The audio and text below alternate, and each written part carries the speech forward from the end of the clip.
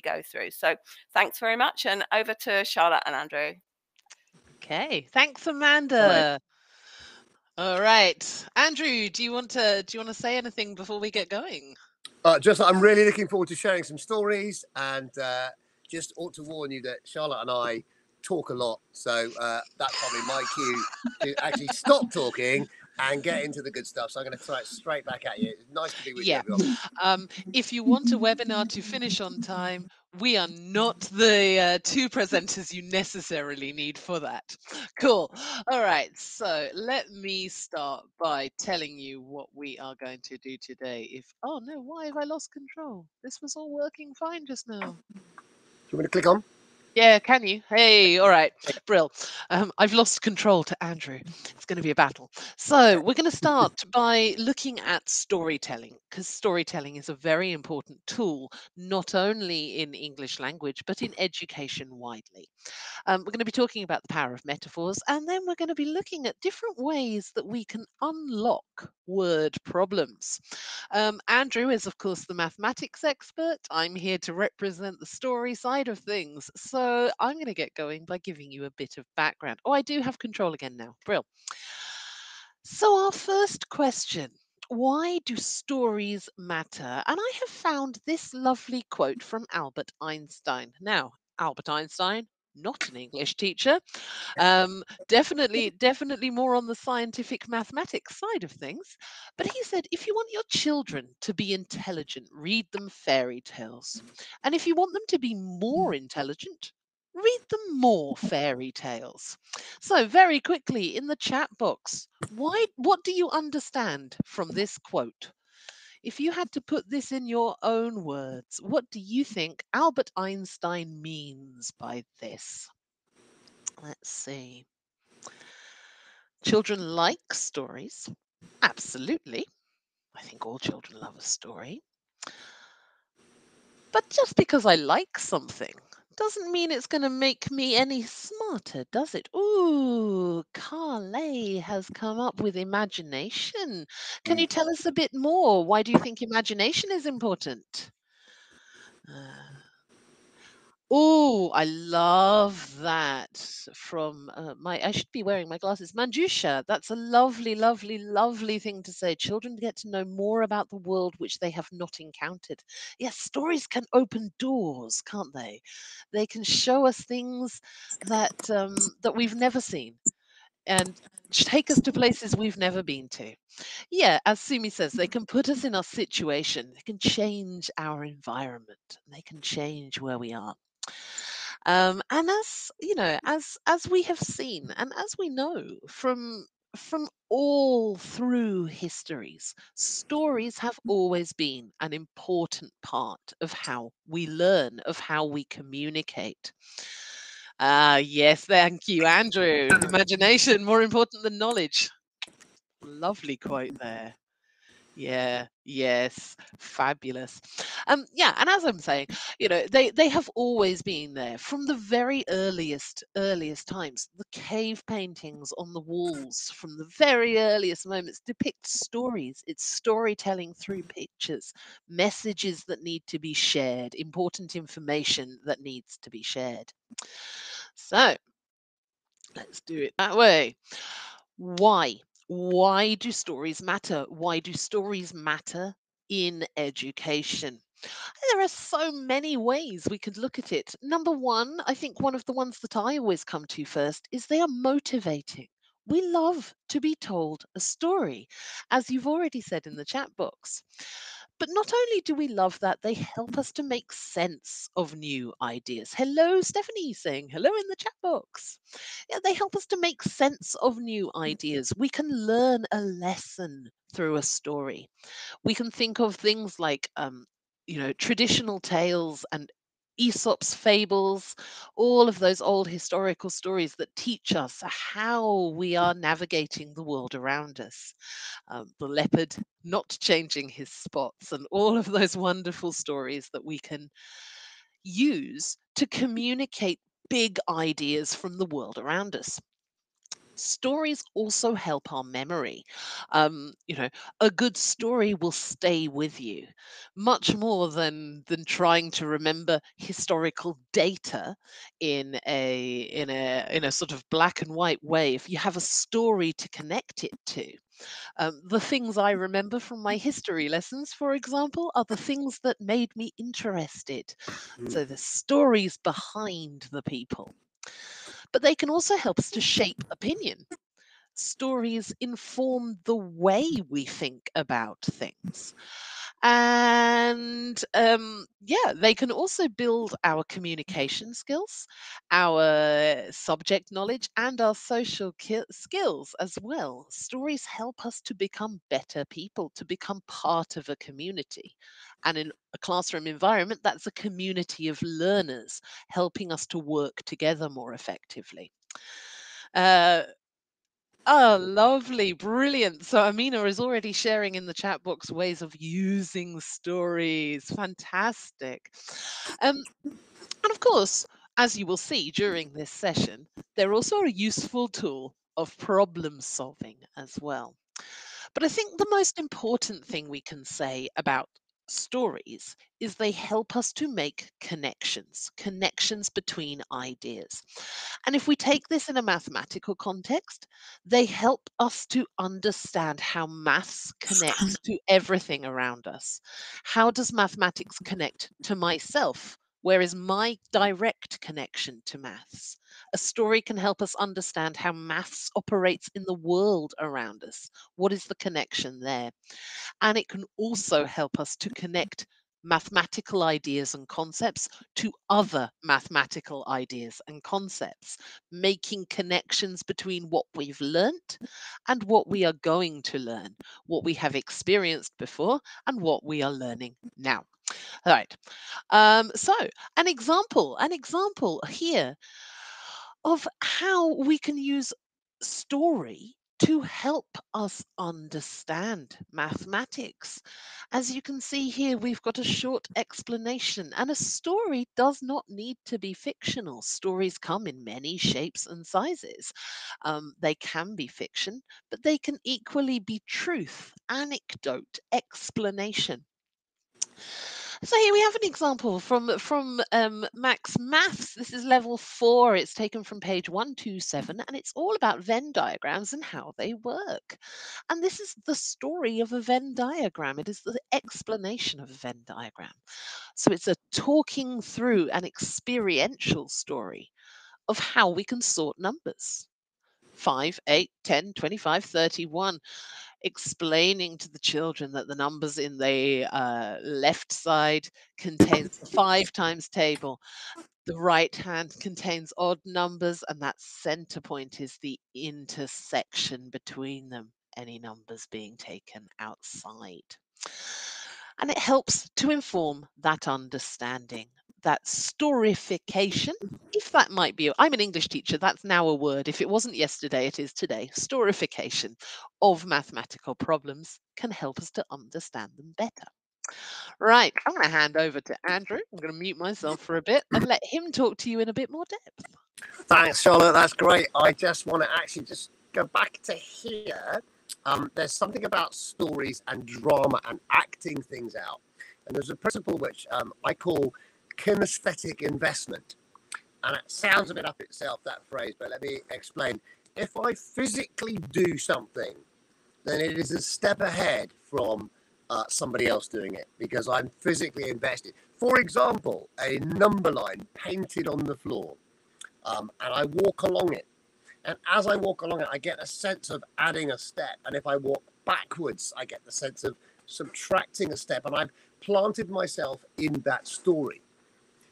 If I make equal like bunny hops along it, that's effectively a model of multiplication. But the concept is there because I can imagine it. That's what that harks back to that Einstein idea. So whenever possible, get children to act things out. Those of you who have those big plastic hoops in your sports hall, for example, you can put 2 of them on the floor, overlap them, and then go, right, okay, so I'd like all the children with blue eyes to stand in this circle, and all the children with brown hair or black hair to stand in this circle. And someone will go, oh, but I've got both. And they said, well, I'll tell you what, shall we overlap the circles a bit and then you can stand in the middle.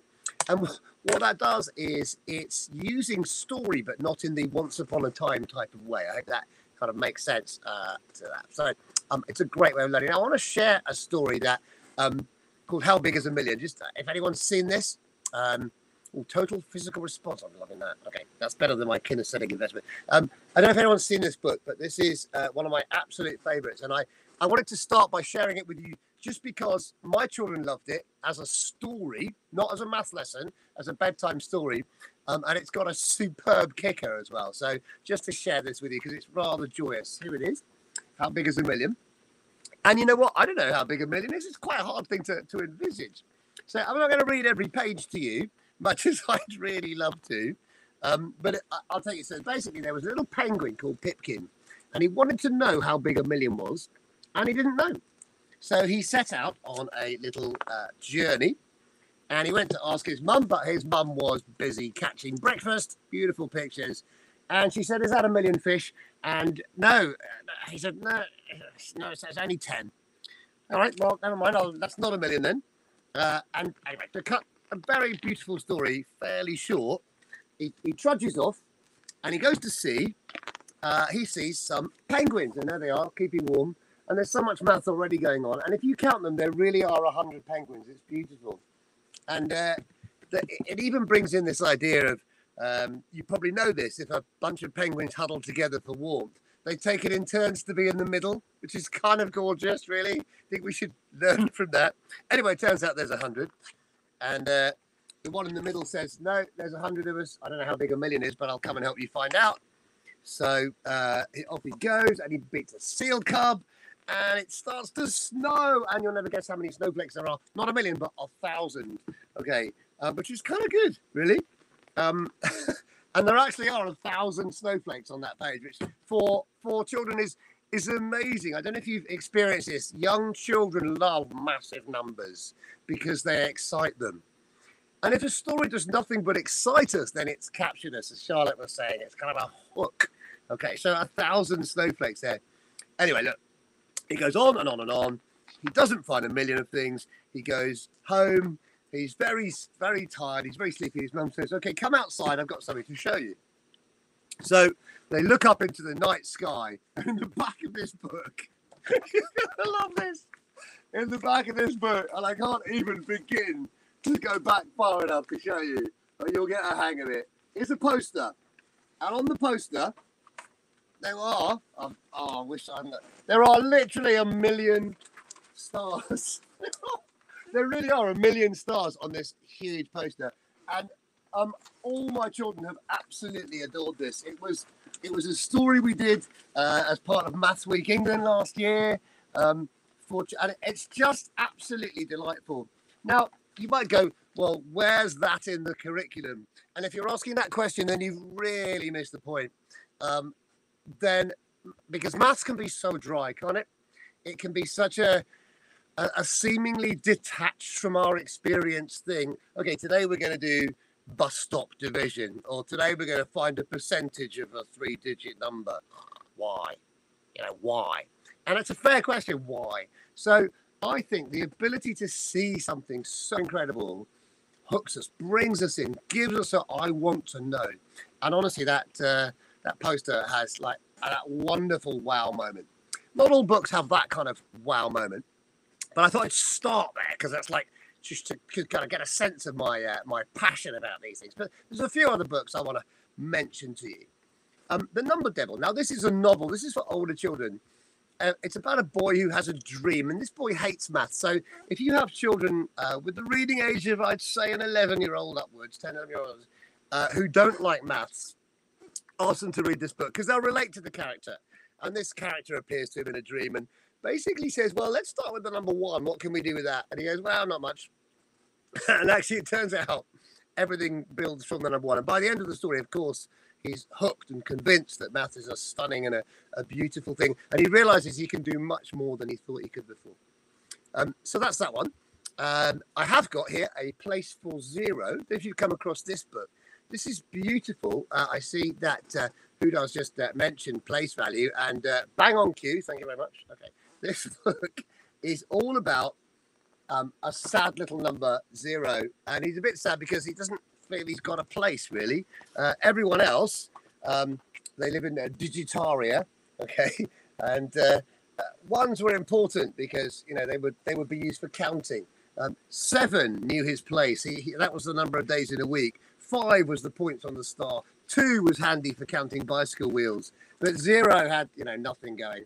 And look, to cut a long story short, 0 realizes that actually, if he works with somebody else, he can make a whole new set of numbers. And without 0, you can't make hardly any numbers. But suddenly with 0, you can make billions of numbers, which is just so exciting. So he gets his place. So there's a certain amount of social, personal, social, well-being involved in this story as well. Everyone has a place, but the idea that 0 can make numbers change their places, and all the numbers suddenly think 0 is brilliant. And you might be interested to know that 0 as a digit was banned. It was considered quite evil for a long time by kind of the superstitious medieval leaders who believed that you shouldn't have something that represented nothing. And so you can imagine, can't you? That's why the Romans, for example, didn't have a 0, and many counting systems didn't have a 0 to start with. So I think that's a really interesting story, especially as it will help children with more than just the maths. Okay. Next, 1 grain of rice. I love this story. I haven't got this one here, but you might be familiar with the old chessboard problem.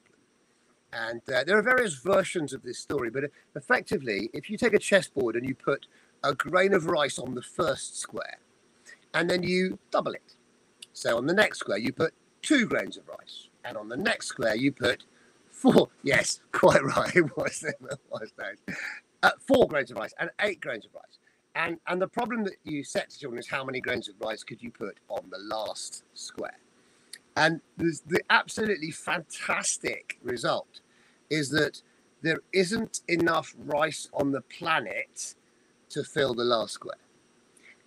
There's not enough. It doesn't exist. All right, and it's a staggeringly big number. And so this, will you give me a grain of rice too? And so this person kind of who thought she was only asking for a small thing, they realised she was asking for all the wealth of the country. So it's a clever story. There's a fun version of that, which is a kind of bit more basic, called Minnie's Diner, where somebody goes in and orders a soup, a salad, a sandwich, some fries and a hot cherry pie. And the next person comes in and he's twice as big and he has twice as much. And it keeps going on like that and doubling. And it's kind of more accessible for younger children. But that's a really nice idea.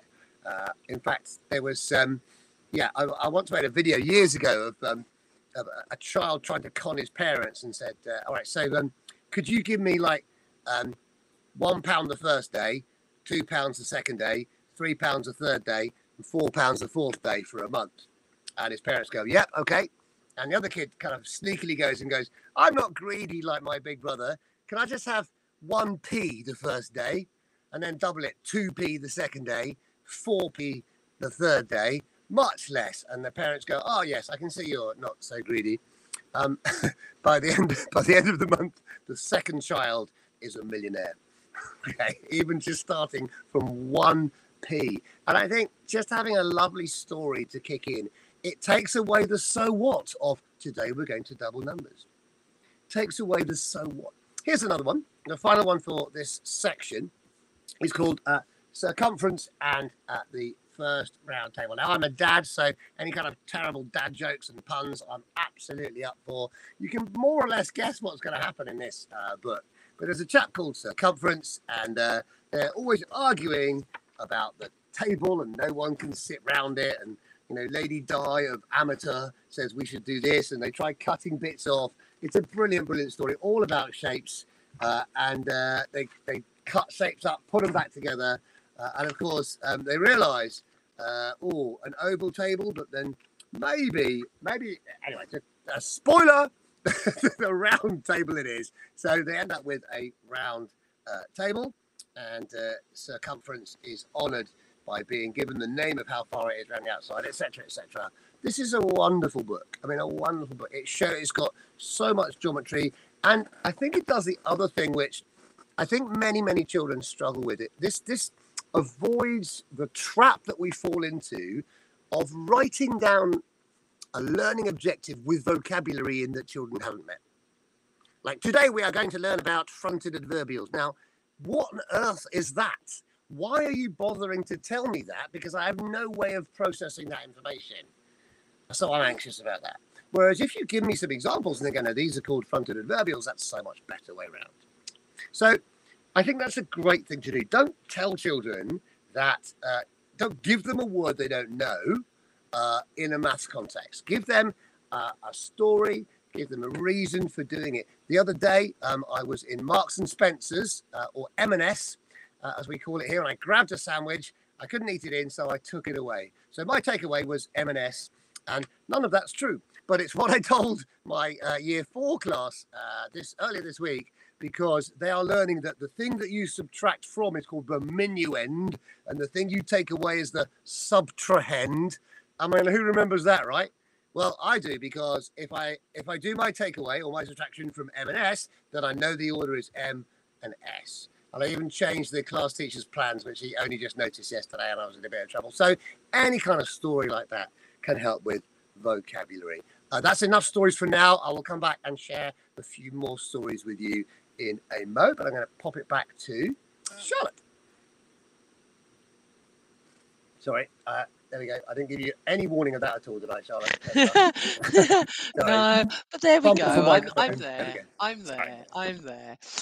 Yes. So as we have seen, there are lots and lots of things that we can do with our stories, and I think it's worth taking a look at the difference between those strategies.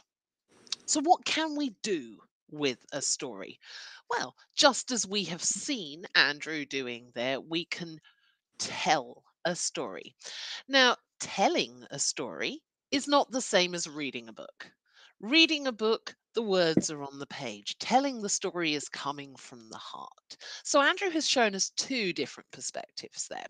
He's shown us reading the words on the page, guiding us through, allowing the children that interaction to ask questions, to see on the page, to look at the million stars. More ideas coming out. Absolutely, Leandra.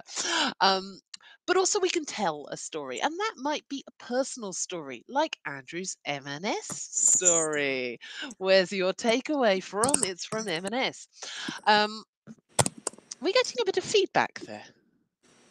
Do we? Was it me typing? It might be. Do you want to mute I'll your mute, mic a I'll minute? mute Yeah. myself. Yeah, I was just replying to Okay. the ad invite. Let me Yes. mute myself. Yeah, so we can tell a story just like that from heart. It might be something we've memorized, it might be a personal anecdote that helps to exemplify what Andrew was saying there about the well, as I think of it, the meta language, the subject language. You know, starting with a story, starting with an example from either personal anecdote or from a book can help us to introduce those big ideas. We can also retell stories, and often the best way to do that is to get the children to retell those stories. Why? Because it involves them much more than just listening to us. So when we've told a story, allowing those children to go off and retell that. We can make changes when we retell. We can, and we do automatically make changes when we retell a story. But it also allows us as teachers to check that comprehension, to understand how well they have understand those contexts. Um, and of course, we can act out stories, as Andrew was saying, you know, about the Venn diagram at the beginning there. Being able to have that physical movement allows you not just to hear, but to experience what those stories might look like. you know, you were saying that about the Venn diagram. It reminded me of an activity that I was doing in an English language lesson, where my students formed their own pie chart. We were we were trying to establish, you know, what percentage of the class lived in what time zones. It was an international group, and we had pie charts around. We formed a circle from a center point, and we all stood in our own little sections.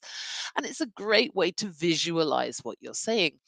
And of course, we can create our own stories, and we are going to be asking you to create a little story for us a bit later. But as Leandra says, and as Andrew has commented, you know, that creation can be from the very beginning, from a base point, from our imaginations, but it might also be extending or expanding on a story, taking our original story and finishing it in a different way, or extending it, saying what happens next, and making it personal, making it belong to part of ourselves. So, lots and lots of things that we can do with stories, but let's have a look at some practical examples. Monsieur Jeffrey, pop your mic back. Yeah, I'm gonna mic myself back up. All right, this is a stunner. When this first came out, I don't know, 10 years ago, it took me by complete surprise, and it took certainly primary education by storm. It's a beautiful story. Before I go, I'm going to show you some of the lovely photographs, pictures of this. Has anyone seen or read this book? Because if not, you're gonna be salivating at the possibilities. So here's someone's typing. Let's see. So this is an absolutely unique book. There is the video. I didn't know there was a video of it. This is one of those books that is a resource that you can pretty much do whatever you like with. For anyone from year 1 up to I can think of stuff I could do with year 10 actually. So yeah, okay. Let me show you. This. I won't show you every single page because we don't have time. But basically, here we go. One is a snail, and it gives you a little clue. This is a snail's foot. That's all it says. Now you're curious. Of course, you'll love this. You will want this. Okay, here we go. Right, one is a snail. That's it. That's the first page. It's off to the beach. Okay, I can take that advice. Not much to do with that. 2 is a person. Now, you don't need to say anything to the children because there's some arrows pointing to the person's feet, and there are 2 feet, which is interesting. So 3 is actually a snail and a person, and usually by page 3 children are going, oh, I think I know what's happening here. 3 is a snail and a person. All right, so we won't move it on just yet. Does anyone want to guess what 4 is, please? If 3 is a snail and a person, what do you think 4 might be? It could be 2 persons. Yeah. So here we go. I'm doing repeated addition. I'm doing multiplication. It doesn't feel like I'm doing maths though, does it? I'm having fun. I'm imagining. What else could it be? What else could it be? It could be 2 persons, or it could be a person and 2 snails. Well done. It's actually a dog. There we go. And now, oh, now this is very funny because here's the thing. Oh, thank you. Is that the link to the? It could be. Is that the link to the actual? I'm so tempted to press that, but I mustn't because I'm supposed to be talking. Okay, so 4 is a dog, and then 5. Well, it could be a hand, but actually 5 is a dog and a snail, of course. Okay, and so on and so on. Then we've got 6, 7, 8, 9. But look, 10. This is where it goes from the title. 10 is a crab. And that means we can make anything. Now, if you think about it, this is place value. The words place value are never uttered. But 11 is surely a snail and a crab. Or 11 snails.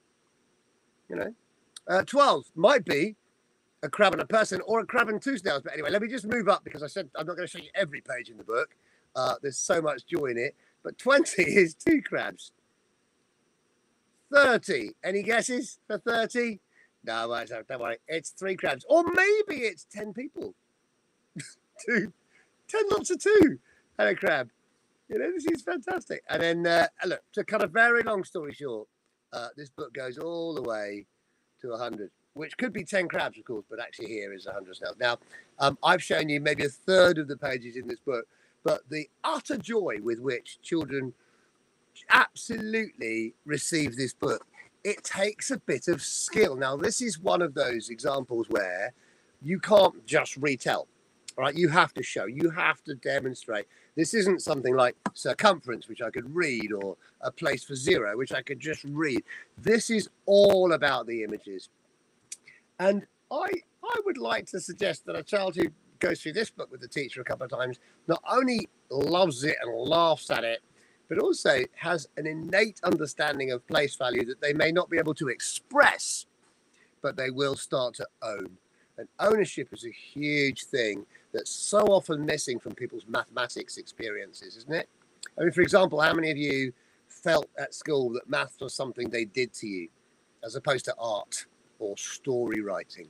I'd be interested. Who felt that? Just yes or no, really. Did you feel, obviously art is yours, you create something. Story writing, creative writing is yours, you create something. But maths, yes or no? Did you feel that you were creating something, or were you doing somebody else's problems? So a quick straw yes or no poll. There's a yes. Okay. It is. It is. I want some yeses and nos. Just yes, I owned maths, or no, maths was something that was basically done to me. There we go. There's a no. Yep. Okay. Just going to wait for a few. I know there's 140 odd people here, so I'm going to just push you. Yeah, okay. So I've yeah, I've barely seen a no. Oh, there's a yes. That's good. Okay, so that's good. You still own it. Okay, that's good. No. Yeah. So I think, I mean, those of you who haven't typed in, I imagine I'm going to assume that you're this is a fairly typical representative sample. And I'm going to talk to you about someone else now who felt very disenfranchised by maths. There's a yes, hooray, good. I'm glad for you. That's great.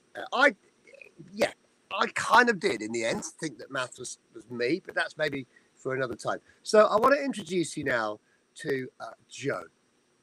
All right, and Joe was an ant, a soldier ant. Okay, well, that's good. That's good. So it's a shame, isn't it, that it takes us a long time to realise what maths is. I think at school, many of us don't realise what maths is. We think it's just rules to be followed and answers to be calculated. What will be 101? Oh, I don't know, 101 snails, 50 people and a snail, 25 dogs and a snail. I don't know. There's so many. It'll be a nice investigation. What about 8 crabs, 10 snails? And, I don't know. I'm getting distracted by your question. Okay, which I guess makes my point. Here we go. So this is Joe. Now, again, it's not a book I'm going to give you every page of, but Joe was a soldier ant, and he was very proud to be marching along with the other 24 soldier ants in his troop. I suspect there are around there, but I haven't actually counted them. Now, what happens is they get into twos. They get into twos and they march along. But of course, there's 24 of them, and that's 12 twos. And he's left out at the back. He doesn't have a partner, and he's a bit sad. So what happens with Joe? And again, this is another one where the pictures are absolutely paramount. That's why these ones are in the presentation for you. Joe's a bit sad, so they go, well, okay, let's. They're marching past the Queen on parade. Let's go for threes. So that seems better. But look, they get into threes, and there's 8 rows of 3 there, and he's still left out, which is kind of quite sad, really. So he's getting a little bit sad. Oh, there's the twos. Managed to get them on the wrong order. There we go. So there's he gets in twos. He's left out. Okay, we got 12 rows of 2. Then the threes. All right, and then. So what do you think they try now? And you ask the children, what do you think they try? And they'll go, oh, try 4s. Try going around in 4s. So they all line up in 4s. And he's really excited because finally he gets to hang out with people, except he doesn't. Because look, there's 6. The other 24 hours getting 6 rows of 4. So he's getting really, really depressed. And then, of course, right near the end of the book, they have this brilliant idea. And the brilliant idea is what? And now, at this point, I might stop the book. I might ask children what they think is going to happen, just like someone said earlier, what do you think might happen next? And it's very predictable, isn't it? That you've lined up in 2s, you've lined up in 3s, you've lined up in 4s. What are you going to do? line up in fives. So they line up in fives, and of course you'll have worked this out. If there's 24 of them and one of him, that's 25. And he's super happy. He's fantastic. He's in, and there's lots of celebration and joy. Now, I don't need to tell you that this is about factors and division and multiples and remainders. There's something else in this book. Hi, welcome those of you joining us. There's something else in this book which is not mentioned, but this page, the ants are now in a square. They're now in a square. And you can't do that with any old number of ants, can you? You can do it with 25 ants. You could do it with 16 ants. Could you do it with 9 ants? I might say to children, investigate how many ants could you do it with? And there are some numbers that you can make squares from. We need to come up with a name for these square numbers, children, don't we? I wonder what word we could come up with. Well, I can't think. Maybe we could call them ant numbers or something. And so what you've got is that idea, that CPL idea, concept precedes language. We all know about CPA, concrete, pictorial, abstract, but CPL, the concrete preceding the language. Now, this technically is pictorial, but if you give children blocks or cubes or counters and ask them to make them into squares, then I've got 6-year-old children understanding what a square number is in a deeper way than maybe a 10-year-old might, because they just think it's X times X, self, whatever. So I think that's beautiful. And this idea of remainders and division, really versatile, but absolutely you need the pictures for this, right? You definitely need the images for this. But again, I don't think the story is the lesson. I think the story is the teaser, the trailer, the springboard, if you will, for such rich understanding of math lessons. So, right, having said that, I'm going to move on to this. Okay. And so, Charlotte, you were going to talk about this. Yes, I was, but I actually quickly just want to skip back to that previous slide there. Yeah, okay, so I'm not a maths teacher. I think I was lost in maths somewhere around primary school, and me and maths never caught up with each other ever again. Which is really sad. It saddens me in so many ways. I wish I had you as my teacher, Andrew, because right now I feel like at the tender age of 41, I now have a much better understanding of what a square number is than I have ever had in my life. And that's all thanks to you. Wow, like my mind is completely blown. No matter, like I was told, and this may actually be wrong because this is me testing my memory, that a square number is a number that is only divisible by itself and one. No, that's prime numbers. See, Prime like number. my brain, my brain and maths, we are not friends. But wow, like just the power of visualization and the power of story there to make someone like me, someone who considers themselves to have an allergy to mathematics and numbers. Yeah, I always say to my students, I'm not great at maths, and I have very much this fixed mindset about that as well. Like I don't feel I have the ability to change, but just seeing this right now, it's mind blowing. It's absolutely mind blowing to me. Brilliant. And I can only imagine how it must feel if you are a primary age child and you are learning in such a powerful way. And it is really, yeah, as the people are saying in the chat box, making it practical is the easy way to go. This visual is also perfect for triangular numbers. Leandra, are triangular numbers a thing? I They are. suppose they have to be. See, my maths again, it's not great. But wow. Yeah, just having that ability to look at that. But of course, stories don't need to be long, complicated tomes. As we've said, we've got books like these that are absolutely wonderful for supporting learning and helping children to understand messages and ideas. But even things like a little word problem in our book can be presented as a story. Now, for those of you that are working with Max Maths, you will know how wonderful the images and the visuals are in it.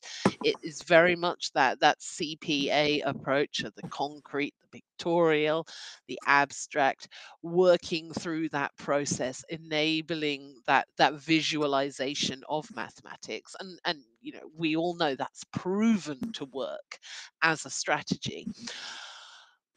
But what we can see here is that stories can even come in the simplest form. This is a story.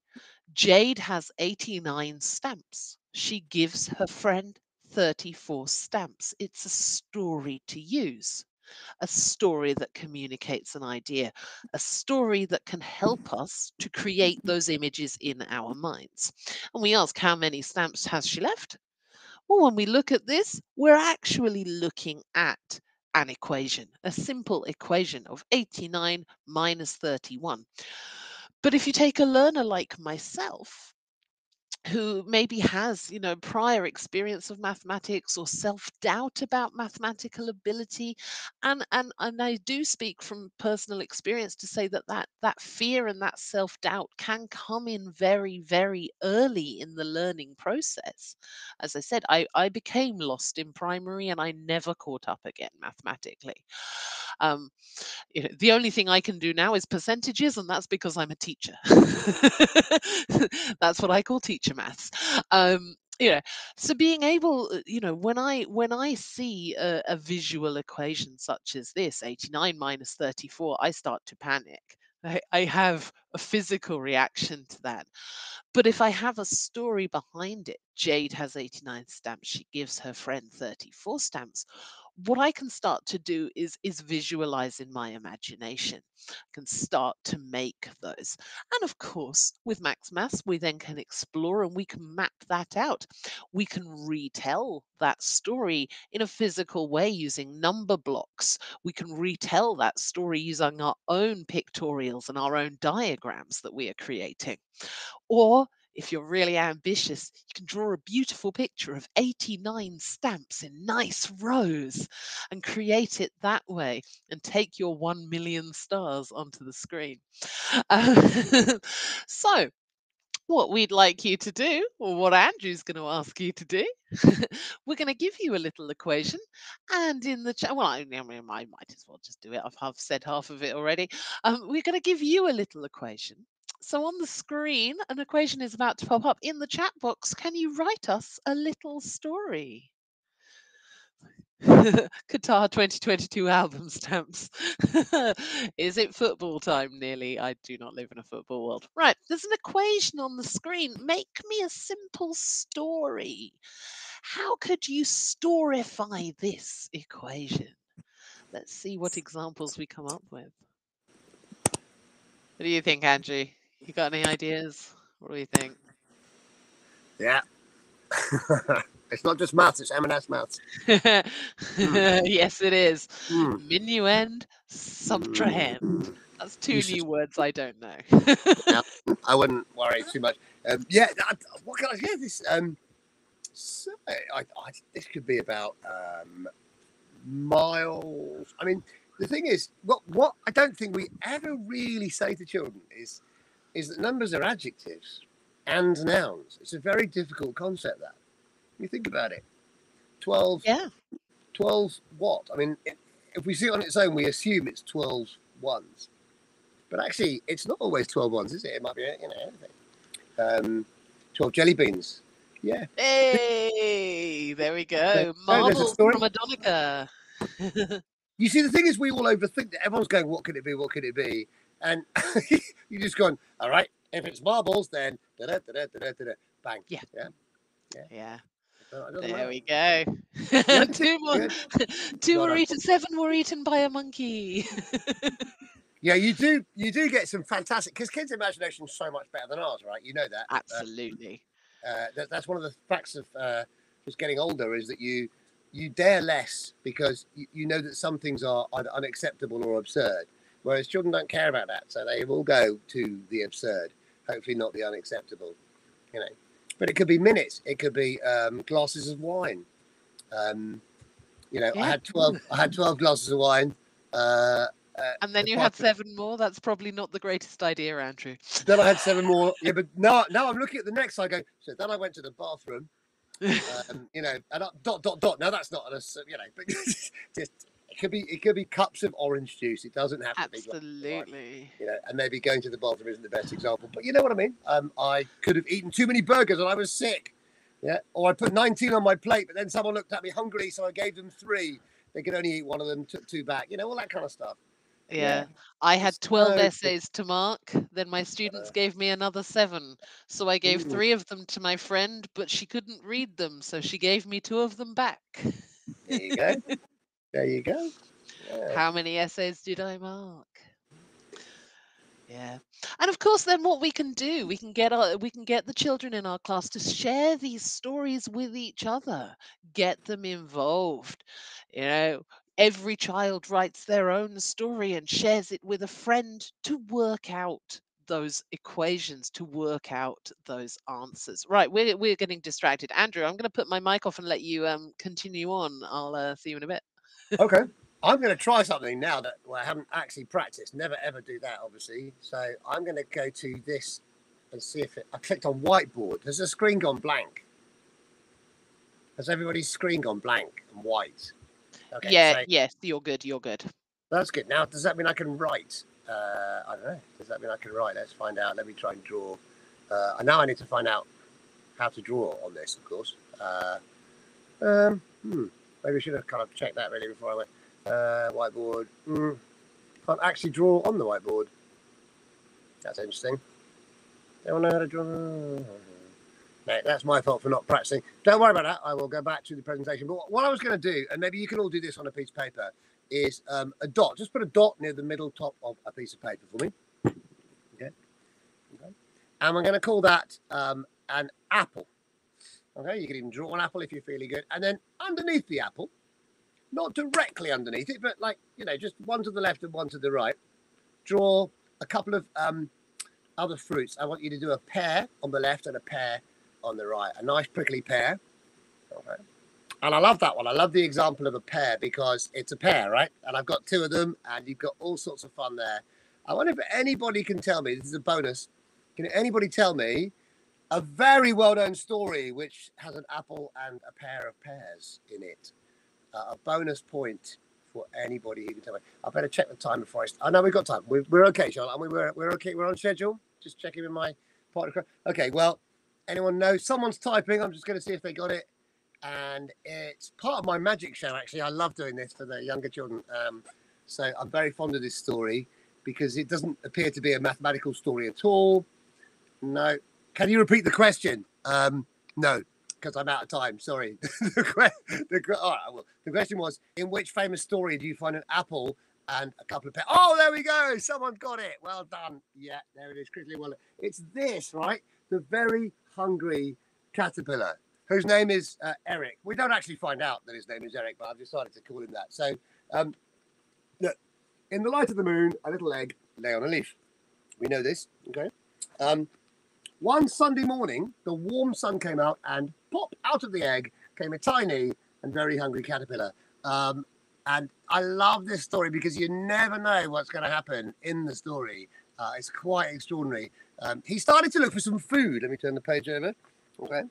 And on Monday, he ate through 1 apple. But here he is again. He ate through 1 apple, but he was still hungry. Now, I love this because you can actually look. Talk about kinesthetic investment. There we go. 1 apple, all right? And then a pair of pears, and then 3 plums, 4 strawberries, 5 oranges. Okay, if you don't know this story, get in the sea, honestly. But this is a great story. You didn't get the name of it. It's called The Very Hungry Caterpillar. He actually turns into a butterfly at the end. Spoiler. It's a magic story, okay? But here's the point. He ate 1 piece of fruit on Monday, and then 2 on Tuesday. Now you've made a little triangle, haven't you? Yeah, with your how many pieces of fruit are there in that triangle? 3. Charlotte's giving me 3. Okay, 3. All right. Now underneath that, if you were to draw 3 plums, again, the central plum directly beneath the apple, and the other 2 either side, you've still got a triangle. And a 6. All right, there's 6. Yeah. So 6 is called a triangle number, and so is 3. Okay, now, and after that, it was 4 strawberries. So if you draw 4 strawberries, or frankly dots, who cares, underneath, you've got 10. And 10 is a triangle number, and now you'll never forget it. 5 oranges. Boom, exactly. Now, how boring would it be if I drew dots on the board, but just by sharing a story, and because it's in a magic show, he does actually obviously turn into a butterfly magically, all that sort of stuff. But now we know what triangular numbers are. And he moves along a fruity line of numbers, counting as he goes to realise that there's 15 bits of fruit that day. It's just a very powerful example of all sorts of things. You tell a story, you see a story, you act out a story. It kind of puts all of those things that Charlotte mentioned earlier together. So yes, you're reading it, you're retelling it a bit, you're acting it out. So you don't think that you're one or the other. And there's that. I only thought that because somebody asked about triangular numbers. Sorry. Right. So where am I? Okay. Oh yeah, a couple more. Now we're back to you. We've got about 7 or 8 minutes left. So here's a couple of things. This is from Max Maths 2. It's a very clear image. Right. It's about dividing blocks. But don't feel that because it's about dividing blocks, it has to be about dividing blocks when you bring it to life. So you have now got 30 seconds to think how you might bring this to life using the principles we've talked about today in the chat. Go.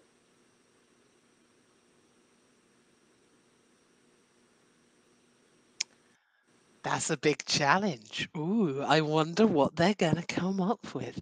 I don't know. I mean, like my mind is completely blown. I think I might bring a little drama in, and drama is a type of story, I think. It is. Yeah, for sure. When we watch a play, when we make a film, we could dramatize this a little, no doubt. Maybe how many have we got? We've got 2 blocks of 12 is a student number that I might have in my class. So I might try and get my students to act this one. Always, yeah. Rearranging themselves. Maybe we could even reenact the ant story that you were showing us earlier. Yeah, 25.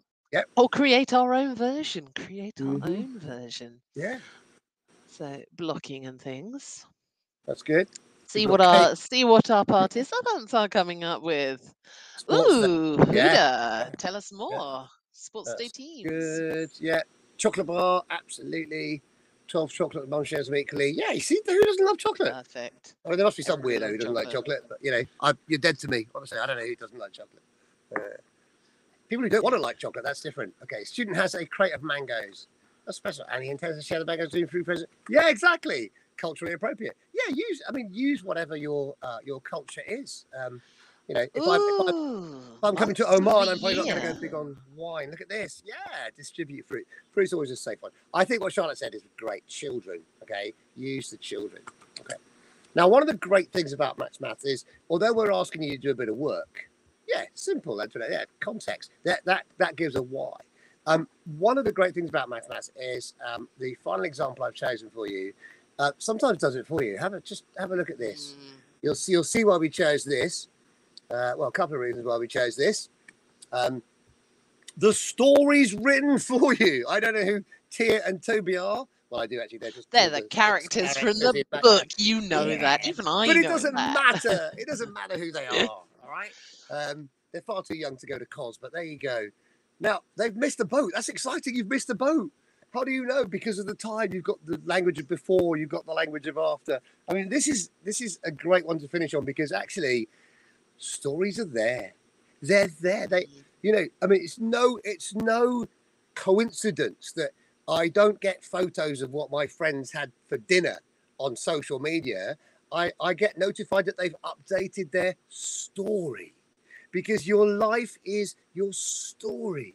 And so whether it's true or it's not true, it's relatable.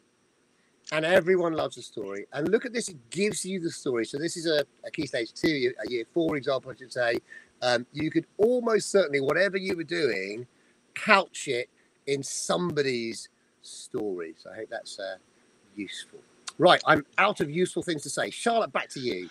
Well, I think what we need to say at this point is over to the chat box. Are there any questions? I think we have a few minutes left, and certainly I'm going to pop the contact information up on the screen, and maybe Amanda would like to join us again, just in case there's any important messages at the end of the week. But yeah, if you do have any questions, give us a heads up in the chat box. We've got a few minutes left, and we'll try and answer them for you. It's not like I've finished early, is it? Can I just say, Andrew, how grateful I am. Andrew and I actually live quite nearby each other. I might be knocking on your door for some maths lessons. Oh, I don't know about that. I'll read your story though. Come on, I'll read your story. Excellent, brilliant. This is great. Have you seen this? 365 penguins. He gets a new one every year, every day of the year. This has got a good eco save the planet message as well. Brilliant. All right, Amanda, was there anything you needed to let anyone know while we've got a couple of minutes here? Just thanks very much. I can answer that question. Definitely. You will get the PowerPoints. You will get a certificate for today's session and a certificate if you've managed to be with us for all 4 sessions. And there will be links to watch all the webinars again and share with other colleagues. Thanks very much, Charlotte and Andrew. Great. I love the squares as well. I thought that was so, that really helped me, actually. All the stories were great. Really good. Thank you, everybody, so much for joining us. Thanks again, Charlotte and Andrew. Great session. We will be running more sessions in January when we will start. So we've had sort of fairly broad themes for this week. In January, we're going to take the sessions, I would say we're going to take them a little bit more narrow and focus on some of the areas that I know people sometimes struggle with within maths. So we'll be sending out details of those. I'm going to say the Christmas word before we break for the Christmas holidays. So is that the first time you've said it in 2022? Yes, yeah. I tell you what, when we send out the email, we'll put in some of these books as well. And I'm sure they're probably all available on Amazon or at your local bookstores. Oh, no doubt. Thank you very much indeed for joining us. It's been a privilege to be part of this. Fantastic speakers that we've had this week, and so great to see so many of you from all over the world. And thanks again to Amanda for being behind the scenes, making sure that everything's working, keeping us 2 in check. And no mean feat. Well done, Charlotte. Thanks very much, everyone. Enjoy the rest of your days wherever you are. Thank you. Bye-bye. Bye.